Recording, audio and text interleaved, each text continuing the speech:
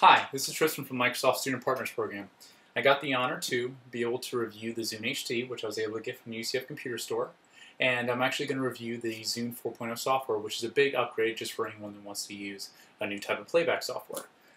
First thing I'm going to do is going to open it up. So here's the new Zune HT. It's very nice, very sleek and slender, comparably smaller than the original Zune, which was a pretty big piece of equipment, but it's still very nice. Nice thing about the Zune HD is it has an unlock, which you slide up like this, and it brings you right to the main menu. You can see there's music, video, pictures, radio, marketplace, social, and internet, as well as apps and settings. The nice thing too is if you hit the button down here, it actually scrolls over, and you can see I already had the Beatles paused, but also shows you all the different things I had for history, including pictures, albums that I was playing, and stuff like that. Well, I'm a very big fan of Bob Marley, so let me go in and click an album here. And I want to show you guys this kind of cool transition they do with the menus. I actually enjoy this really. I'm going to go ahead and select this right here. And you can see it kind of flips over and it starts playing the music right away. It's a very, very nice feature I like. It's something they didn't need to do, but it's kind of adds to the Zune. You know, gives it a little bit more, gives it much more credit. On the bottom here, I can shuffle, I can repeat, and I can also set as my favorites. As you can see now, it went to screensaver mode. Nice thing is too is it shows you pictures of Bob Marley, which I'll get into in a couple seconds, and it shows you like the song playing and even album cover art, as you can see right there too. You can go ahead and go back here, hit the back button at the top. And the nice thing too is anytime you're in the menu, you can hit the side button right here.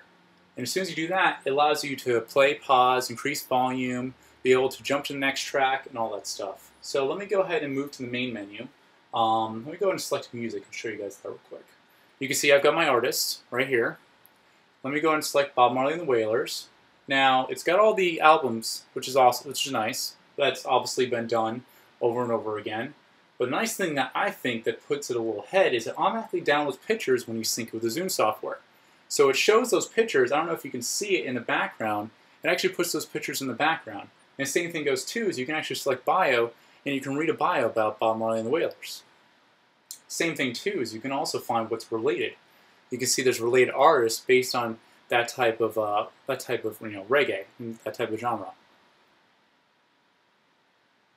Then you can scroll back through. Nice thing is you don't have to slide scroll way back. It automatically starts off. Let me go and go back to this main screen. You can see videos here. Let me go in and do the first launch video. This is actually a video that plays off of the Zune software. It's very clean and cut, but it does a very good job. And then let me show you some pictures. Let me go ahead and go to pictures, go to a car show. Actually, I'll show you a picture of my Volkswagen bus. So you can see there, it's very clean, very nice graphics, but if I rotate sideways, it gives a full screen. Unfortunately, this webcam on my computer here doesn't give me, it doesn't show you the best quality, but hey, at least works. You go ahead and you can scroll through obviously by sliding back and forth.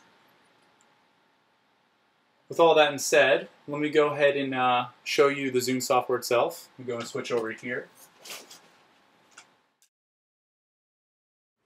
Alright, let's go ahead and check out the new Zune 4.0 software. Let's open up Internet Explorer. Go to www.zune.net.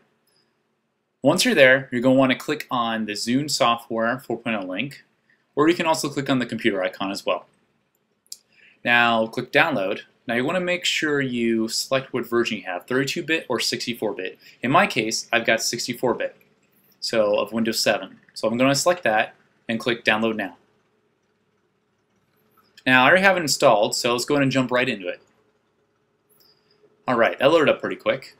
Now let's go ahead and show you a little bit about this. Now the cool thing about the pins is it actually asks you when you first open up the Zune software for 3 artists. In my case I did Bob Marley, Sublime, and Slightly Stupid. Now it's kind of cool so you can click on and play on it if you want, but I'm also going to show you something else about this called Smart DJ. It's brand new to the 4.0 software.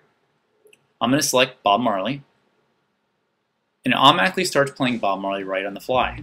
It's kind of nice. And the cool thing is too is it automatically selects different artists based on that type of genre. Pictures in the background of the artist you're playing currently, and it also shows you a collage of the album art. Now, what we're going to do is, you can also see here that it also does the visualization on the bottom with playing the music. That's kind of standard in everyday type of music players. Let's go on and pause this, and let's jump to the next part. Let's hit back. Alright, now let's go in collections. Now in collections you can have all your music, as you can see here, and you can also have all your videos as well. Pictures, podcasts, channels, which I do not subscribe to any, and apps. Now let's jump to Marketplace. Now Marketplace has got everything you need as far as music, as you can see right here. Also videos, which is new to the 4.0 software. Podcasts. Channels, which is subscribed to, as well as apps for your Zune HD. Now the cool thing about picks, let me sign in here, it'll actually pick on music that you would like to have. For example, you'll see that I actually decided to pick that I like the Who, which is true, I do like the Who. So that's perfect. Now let's go back to social. Actually, let's click on social. And you'll see this has all your friends in here, especially with your Xbox Live account. Let's click on Owen386, and you can see the music that he played. See if maybe if you like it. And the cool thing is about this too is that you can purchase it if you want to. It also gives you relative information about, like, where he's from, Daytona Beach in this case.